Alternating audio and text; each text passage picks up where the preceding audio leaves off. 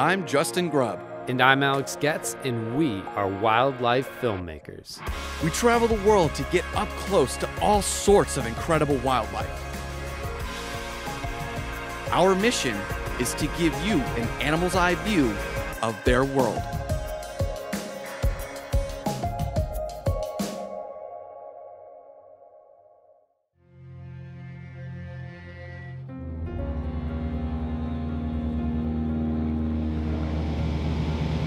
I'm on an aerial monitoring survey, and we're flying above North Carolina, and we're looking for one of the rarest animals in the entire world. We're looking for the American red wolf. We are on a mission to film the world's most endangered canid, and since their numbers are so low in the wild, we begin our search from the air. The red wolves have a radio collar around their neck that emits a signal which can be heard from the air with an antenna that's attached to each of the wings of the airplane. This signal allows scientists to get a real-time understanding of where these incredibly endangered animals are hanging out.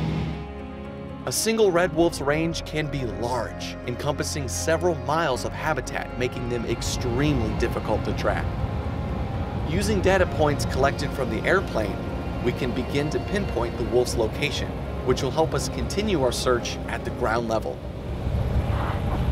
So we trade our wings for wheels to continue the search for this extraordinary species. On the ground, the technology works the same, but instead, a small handheld antenna is used to pick up the VHF radio signal. Let's see. This antenna is a little bit more accurate and allows biologists to pinpoint the location of the wolf by triangulating its signal. Now you can hear the signal by a little ping coming from the receiver. Can you hear it for a second? And the closer the wolf is, the louder that ping is, and you can use that antenna to determine what direction the wolf is in. And we're getting close. If you listen carefully, you can hear the pinging. That's the older male. Each wolf has its own unique frequency, which can be dialed in and listened for. Now that we have a better idea of where the wolves are hanging out, we head out and look for more signs to help guide us on where to set up the next stage of the search.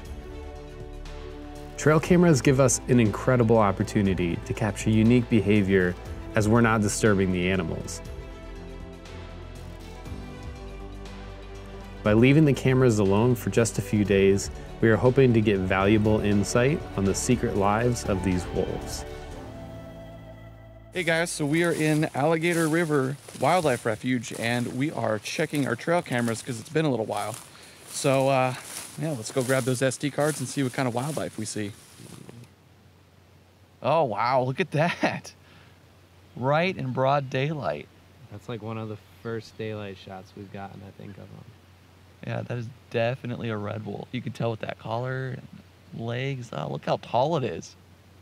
I think we got, let's see. I think we got a couple more. Oh, there's another one. Oh, that's awesome. Oh man, that's a good looking animal. That's amazing. They're so beautiful. And he just runs right off. Looks like we got some deer running by. This is like the most active camera trip spot. The deer has one antler. Oh, the wolves are running. I wonder if they're going the same direction that deer just went. Dude, I think he's got something in his mouth that looks kind of like a leg.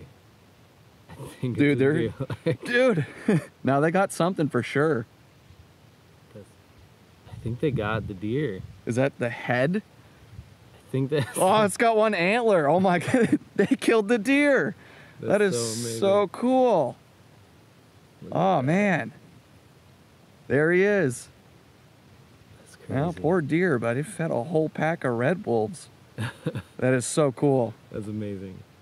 The more we watched, the more incredible the footage became. We were beyond words with the behaviors that we were witnessing on the cameras. But on one of our last days out in the field, we experienced a moment like no other, a moment that we will remember for the rest of our lives. This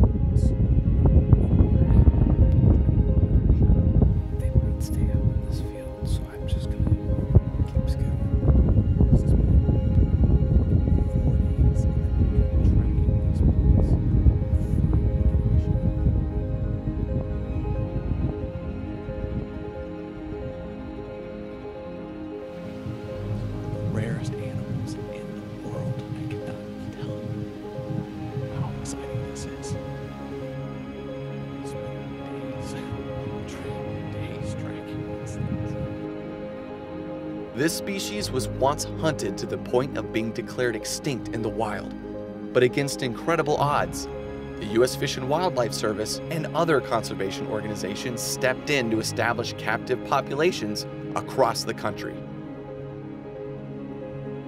By providing the best environment for the remaining wolves to breed naturally, red wolf numbers soon increased. In 1987, new red wolves were released back into the wild. By saving this animal, we are saving the entire web of life that we are all connected to. But the battle is not over. Many misconceptions still stand in the way of the American red wolf flourishing in its native habitat. By supporting the recovery effort, you are supporting one of America's most iconic animals.